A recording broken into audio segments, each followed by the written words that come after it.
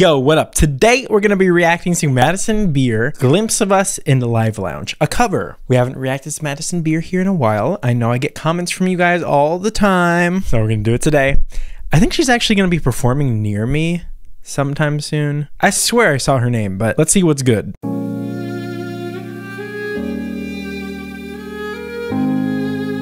Oh, she got a violin. Violinist.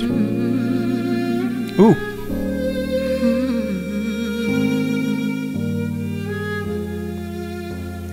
She'd take the world off my shoulders if it was ever hard to move.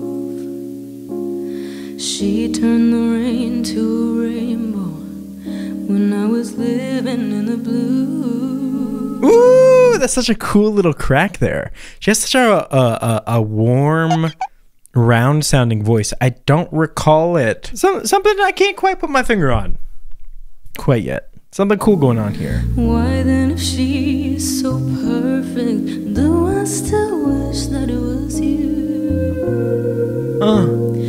Perfect don't mean that it's working, so what can I do? Ooh, I really, you know what I really like about it? This right now is I like her very, very fluttery sounding vibrato mixed with that very sultry, airy tone that she has. It gives it a little bit of like this sophisticated angst. Perfect, do I still wish that it was you? It was you. It has this, right? Sort of like, I imagine it like her voice is coming through a cave. She has this like cave in her mouth that is creating the dark tone, but it's not thick and full. You know what I'm saying? It's like a little you know what I'm saying? When you're outside in my mind. Oh! Sorry. Something for you at home, right? When it comes to getting those low notes, this is a very common problem across the board. Although I do find it is generally more of an issue when it comes to female singers, because a lot of times women don't talk down here, whereas men tend to talk at the bottom of their range far more often, mostly due to cultural norms. But anyway, something to note is how her higher notes get a bit brighter and a bit in my mind. Has a little bit of this brightness to it, right? But the low notes, it gets this very deep, low sound to them. And that's because that's what you need to do in order to get your low notes. Generally speaking, you want your larynx to come down, which is this dude here, to get those low notes to come out and to be nice and full, and for your voice not to, hey, just bottom out. Sorry. Okay, we're gonna let her. I'm gonna be quiet. When you're outside in my mind, 'cause sometimes I look in her eyes and that's where I find a glimpse of us.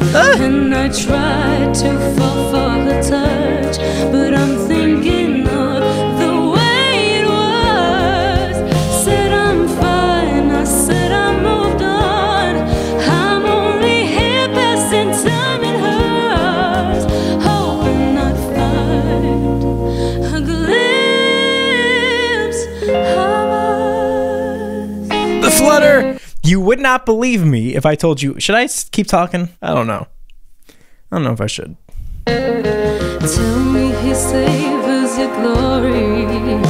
Does he laugh the way I did? Is this all part of a story, one that I will never live? Maybe one day you'll feel lonely, and in his eyes you'll get This is such a perfect song for her, dude. Maybe you'll start slipping slowly and find me again. Outside in my mind. There we go. Okay, I'm gonna stop now. I don't know if this will make sense. I'm gonna start getting a little bit more esoteric in my videos because it's fun, right? Imagine as she's going through this chorus, what her voice is actually doing is, like I said, it's that little tiny slither in the hallway, like a hot dog in the hallway. Yikes. Can't say that. But it's this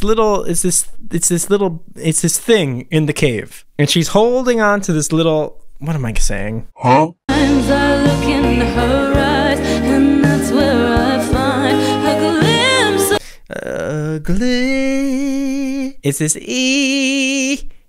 This, and then you add the cave. E. That makes sense?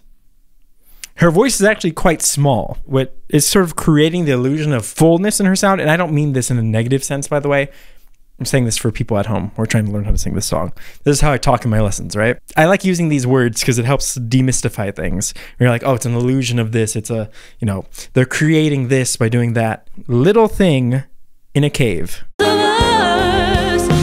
I try to fall for her touch, but I'm thinking of the way it was. You know what I'm saying? I'm fine. I said I moved on. A tip that I have for getting that, you know, the depth, right? Because the easy part of this sound is the said I moved on, is getting that part. The hard part is then to create the cave. One tip that I have is to relax as much as possible as you're doing it. I'm only here passing time in her. Oh, hear this like, oh. And actually, I think that's something that Madison has done a really, really great job of, to my recollection. So you go back 6 years, she doesn't really have as much of the cave, right? She has more of just the bright tone. Don't you know that you're taxi? Then we move ahead to 2 years ago. Now you can start to hear that cave, yeah? Now we got this Glimpse of Us cover where I think she's really, really refined that cave. I'm only here passing time in her arms, hoping I'd find. That's how tricky singing is, dude. You got to do all these crazy, weird things to make the words sound a particular way. It's wild. None of this, by the way, takes away from how magical this cover is. One of the best ones I've heard.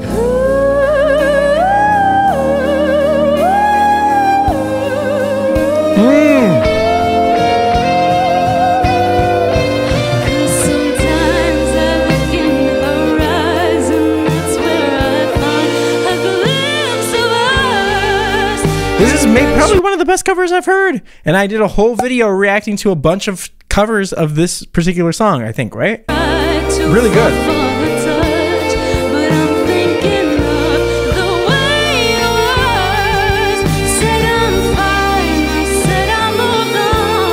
She has this way of, it's not really like a belty song, right? It's not like a powerhouse, huge song. So it can be tricky to get those notes and have it fit in the theme and the meaning of the song. But she really finds a way to hit those notes in a way that's impressive and has volume, but without being overwhelming. Does that make sense? Hey!